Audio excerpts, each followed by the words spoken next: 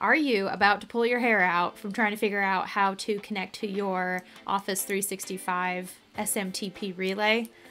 Trust me, I was about to. Now, bit of a disclaimer here. This was a bonus video actually. I was not planning to do this because I have struggled with this. I've tried doing this before and actually I could never get it working.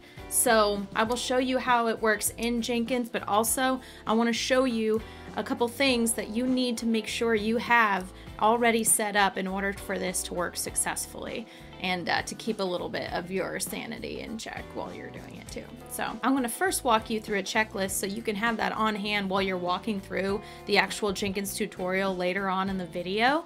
If you just want to jump to the tutorial, I'll go ahead and put the timestamp below in the description. Just be forewarned that if you miss anything of the checklist, it may not work for you and you may get some weird funky auth errors like I was battling for many hours the other day. Before we get started though, please feel free to make sure you click subscribe down below. It really does help support me making this kind of content for you on a weekly basis, and I hope you guys get something out of it. If you do, you can go ahead and reciprocate by hitting that subscribe button for me and the notification bell to be notified when my videos come out. Here's the tech info for today's tutorial. I have my Jenkins and Docker versions listed right here. Of course, I am operating on my Mac and High Sierra, and we will be needing a Microsoft account for this, as well as a few other things that we'll dive into. So some general things about the SMTP relay today. They have a relay limit of 10,000 messages per day. Auth requirement, the username and password of your Microsoft email account, which we'll set up, and I'll give you the deets here in a second. Big thing is it is not SSL compatible, TLS only. So we will not be using SSL today. That's okay. TLS is just a different type of secure protocol. If you guys would like to know more about that, I have posted a link below just to kind of go over the differences between SSL and TSL, because I certainly didn't know about it like 2 days ago. So for the first item on our checklist is to make sure you have an exchange plan and a business or enterprise plan. So you can see right now on my account, I did purchase the Exchange Online Plan 1 and the Office 365 Business. Now you do have to have those, so make sure you have those in your account. And as you can see, I am in the Microsoft 365 Admin Center. So when you go here, it'll first take you, when you log into the Admin Center, it'll take you to this dashboard here. So you'll just want to go to users. I think how I looked this up was, yeah, users, active. I selected me, and so then I came over here just to license and apps, and it'll show you what I purchased. So for the second part of the checklist, have valid domain name or they will assign one for you. I mean that when you sign up for a business account here, you'll enter your email address and then create your business identity. That is where you will either add the domain name for your email or Microsoft will assign one for you. All right, now back at our admin center, you'll want to click the user that you are using for your mailbox. You'll want to go over here to the mail section, manage email apps, and you want to come over here and make sure that authenticated SMTP is checked. So something to double check with when you're looking at using a mailbox for the SMTP relay, it cannot be a shared mailbox. All right, and then for the last gotcha, you just need to make sure that you don't have any multi-auth like configured. No two-factor authentication can be used for this SMTP user. So with the Jenkins checklist, there are a couple things you need to make sure are set up correctly. You need to make sure that port 587 or 25, now I used 587, I hadn't used 25, but you need to make sure those are open and available. And you will need to make sure TLS is enabled on your Jenkins, whether it's in a Docker container like mine or if it's just a local host. That Docker command below is what I run every time now when I'm using my Jenkins on my local host. So just to make sure that you do have Jenkins successfully TLS enabled, you'll come down here to manage Jenkins. System information. Here we go down here, and this is what we're looking for right here, Java Ops. And just make sure that those are enabled, and they do say true.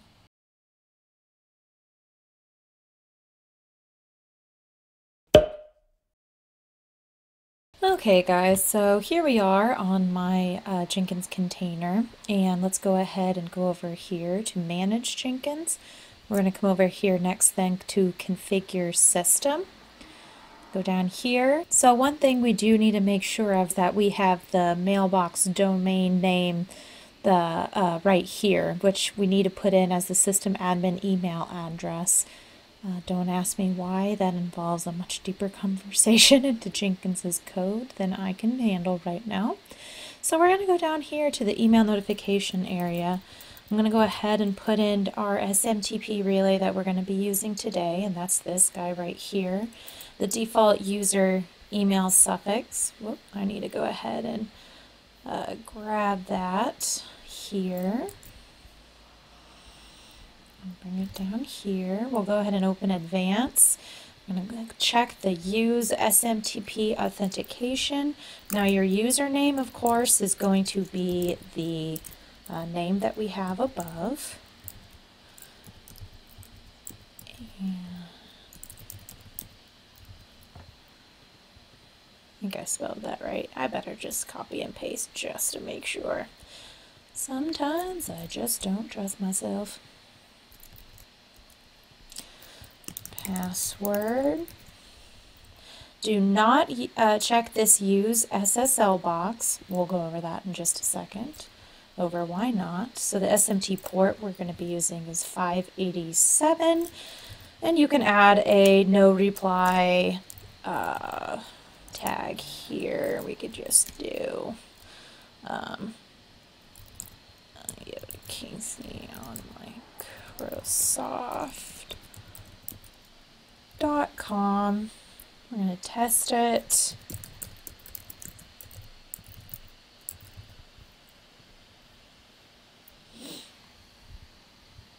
Okay, so it says the email was successfully sent. Let's go ahead and check our Gmail. And here it is.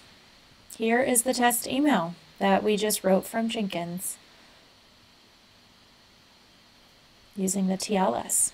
Perfect. Okay, so now that we know that that email was successfully sent, I want to go ahead and take our configurations from here and move them up to the extended email notification area, because this is what we will be wanting to use when, oh, there it is, because this is what we will be wanting to use when we hook up the email notification in our actual jobs. So let me go ahead, SMTP, office365.com, password 587, don't check the use SSL, that's fine. And we'll just keep the default subject and everything else the same. And this is when you can get more into detail using this plugin specifically, other than the other one. You can have scripts, all these other things. You can change your default triggers here. Of course, just defaultly, I have these jobs when I use this plugin to only trigger on success. You can change that here if you'd like. Okay, I think I got everything. Looks like I do. Yeah. Yep, all right. We're back here on the Jenkins dashboard. So I created a job here, the Office 365 email notification example. We'll go in here. Click configure. I already preset up a little bit of things like deleting the workspace before build starts, the script here. So we'll go down here to post build actions, editable email notification. So we're going to do project from is going to be the email address that the relay is going to be using. The project recipient list, we can put something here, and you can add more emails to this list if you like. If you just click this little question mark here, it'll tell you how to like the correct syntax and stuff like that. We're only just doing one for now. Project reply to list, I just do your generic no reply. Content type, I usually keep this just normal default content. I don't really change it at all. Default subject, so this is where you could just use the default subject if you have it configured in the configure system. But we can do Office 365 relay job results. Okay, and this is just kind of like a dummy report that I put right here. So it'll basically, this script up above will spit out this like super important text file as a report. And then you'll see like how the syntax is here. If you need more information, you can of course look over to the side with the blue question mark. We'll go ahead and do the attach build log as well. Select save, build now. Okay, blue, successful. Let's check the console output. Email was triggered for success, sending email. Okay, finished success. And always make sure, guys, to read the console output, even if it says that blue icon, because there can be false positives quite frequently. And here's the email that we received from Jenkins after the job was completed with this kind of text report and the build log.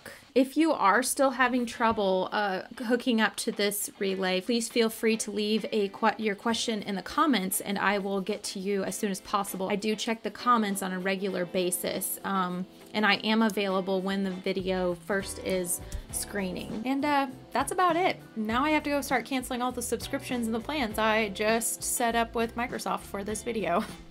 I'll see you guys in a bit. Bye.